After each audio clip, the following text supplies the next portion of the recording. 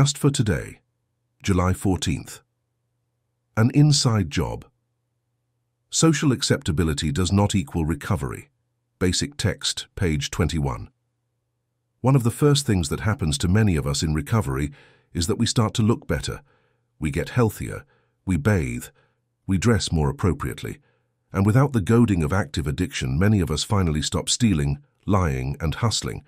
We start to look normal, just by removing the drugs. Looking normal is very different than being normal. Acceptability in the eyes of the world is a benefit of recovery. It is not the same thing as recovery.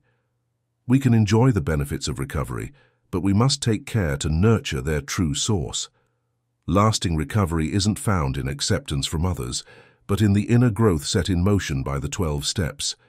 Just for today, I know that looking good isn't enough. Lasting recovery is an inside job.